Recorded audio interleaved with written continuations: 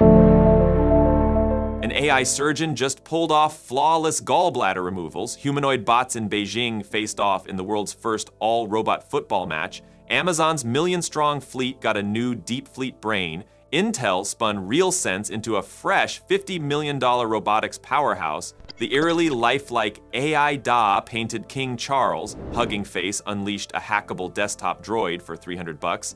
Researchers turbocharge safe robot training with Q STAC, and Figure AI insists your home will soon be crawling with humanoids. All of it just happened, so let's talk about it. First up, researchers at Johns Hopkins just pulled off something that a few years ago would have sounded completely insane.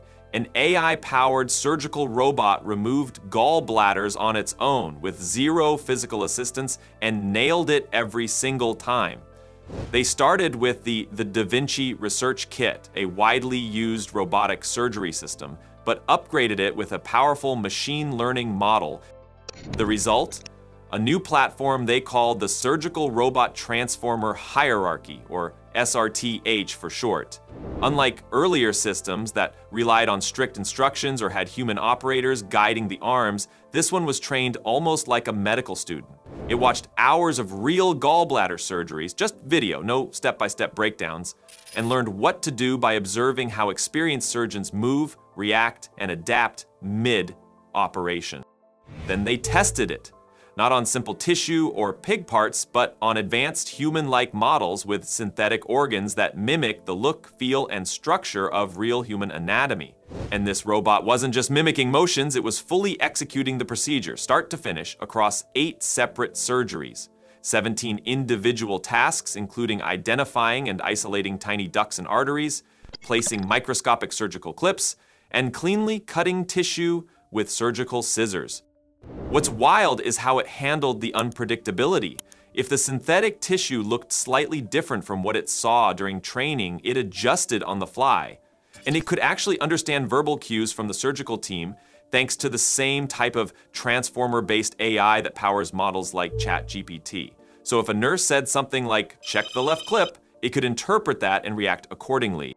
Every single surgery was a success, a full 100% completion rate with no errors. Sure, it took a bit longer than a human surgeon, but the precision matched what you'd expect from someone with years of experience. That alone makes this a massive leap from the old STAR system, which back in the year 2022 could only operate on a pig with heavy human guidance, and only after staff had marked the tissue with colored lines and the robot followed a predefined blueprint.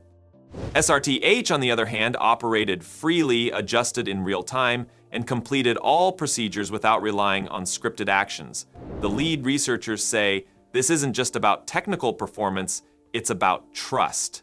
For the first time, we're looking at a surgical robot that's not just good at repeating tasks, but actually understands the procedure well enough to make judgment calls. They believe that with more training, it could handle a range of surgeries and eventually operate on real patients with little or no supervision. And honestly, after this, that doesn't feel like a stretch anymore.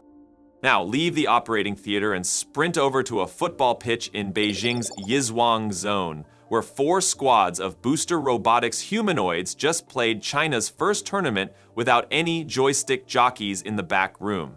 Each side fielded 3 active bots and a substitute, running 2 10-minute halves with a quick breather. These machines spotted a ball from 20 meters out with better than 90% accuracy, tracked teammates, read the field lines, and decided when to pass or blast a shot. Tsinghua University's lineup edged out China Agricultural University's Mountain Sea Group 5-3 in the final collisions allowed, so long as nobody programmed dirty tackles. Organizers likened the skill level to kindergartners, awkward gait and all, yet the point isn't finesse, it's pure autonomy.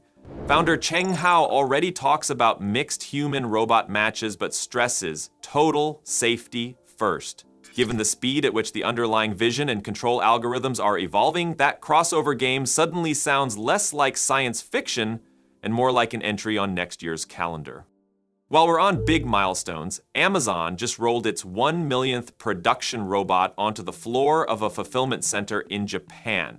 Robots now sit nearly 1-to-1 with human employees across more than 300 global facilities, and the entire fleet has a new conductor, DeepFleet. a generative AI foundation model that coordinates every little shuttle's path.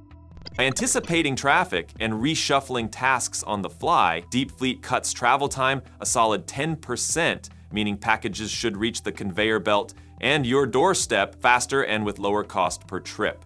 Vice President Scott Dresser points out that these machines aren't displacing frontline staff. They're taking the unforgiving heavy lifting jobs while Amazon upskills workers into technical roles. Since the year 2019, 700,000 people have moved through those training tracks, learning to maintain or program the very bots whirring past them. Speaking of companies betting hard on physical AI, Intel just spun out its RealSense division into a standalone firm and announced a $50 million Series A backed by MediaTek Innovation Fund and Intel Capital. Nadav Orbach, who ran Intel's Incubation and Disruptive Innovation Unit, now wears the Chief Executive Officer badge. RealSense keeps roughly 130 engineers, and its depth-sensing cameras already live inside drones, factory pickers, and autonomous lawnmowers. Orbach says the fresh cash will unlock new product lines aimed squarely at safety and plug-and-play ease. Intel hangs on to a minority stake, but the message is clear. The timing is now for physical AI, and they want external capital to chase the demand curve before someone else does. Art lovers aren't left out of the disruption either. AI Da, the ultra-realistic humanoid with hazel eyes and a straight-cut bob, just unveiled an oil portrait of King Charles called Algorithm King.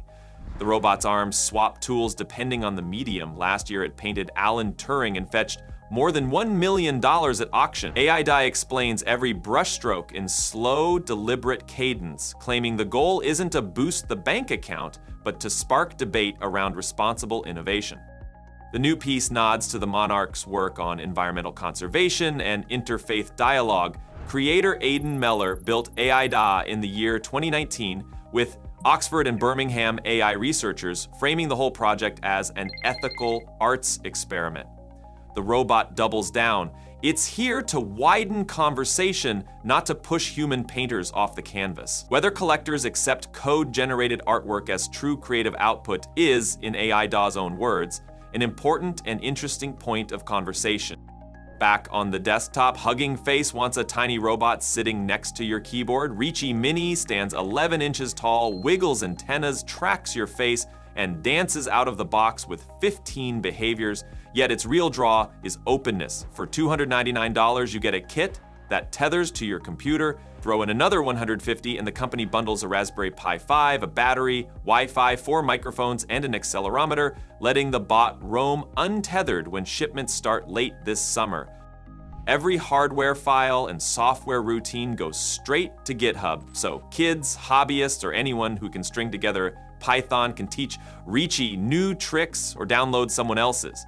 Hugging Face even plans JavaScript and Scratch support, hoping to seed a community that shares motion packs the way modders trade game skins.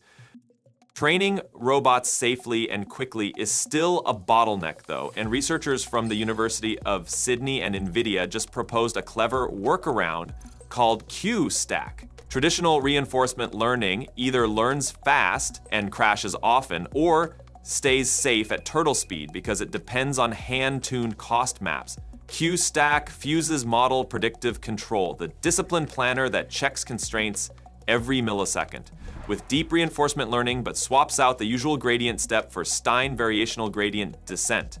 Think of model predictive control as a GPS route and Stein variational gradient descent as a swarm of particles being nudged toward higher reward paths. The beauty here is that Q values themselves generate the safety-aware cost map on the fly, so no one has to write custom penalties for every nut and bolt. In simulation, Q STAC hit 80% task performance with just 68.8% of the samples needed by the next best competitor, and it nailed fruit picking in the real world at 93.3% success. That kind of efficiency and built-in safety could spill into warehouse pick and place, autonomous vans weaving through traffic, or any scenario where trial and error is pricey. Of course, none of this matters if general-purpose humanoids fail to step out of the lab. Brett Adcock, founder of Figure AI, just told the Around the Prompt podcast, that homes will see useful bipedal helpers within single-digit years. Figure's latest update let its Helix robot perform an hour of non-stop logistics work on a conveyor belt, approaching human pace. Adcock credits sturdier actuators and neural networks flexible enough to handle messy environments. Venture capital agrees. Figure has banked $2.34 billion so far, with $1.5 billion landing in February's Series C that valued the company at $2.6 billion. Robotics funding overall hit $6.1 billion in the year 2024, up 19% year-on-year, with Tesla's Optimus breakdancing on factory floors, Boston Dynamics Atlas cartwheeling, and Agility Robotics Digit marching through Amazon pilots. Adcock's bold claim is that eventually a sidewalk or an office will host as many humanoid robots as humans, and he sees the form factor as the ultimate deployment vector for artificial general intelligence. Critics like Fei Li wonder if a single silhouette is truly energy efficient across every job, yet Adcock counters that hardware reliability has turned the corner, and the real question now is scale, not feasibility. Let me know which part shocked you the most. Was it the surgical robot, the football bots, or something else entirely? Drop your thoughts in the comments, hit subscribe if you haven't already, and like the video to support the channel. Thanks for watching. Catch you in the next one.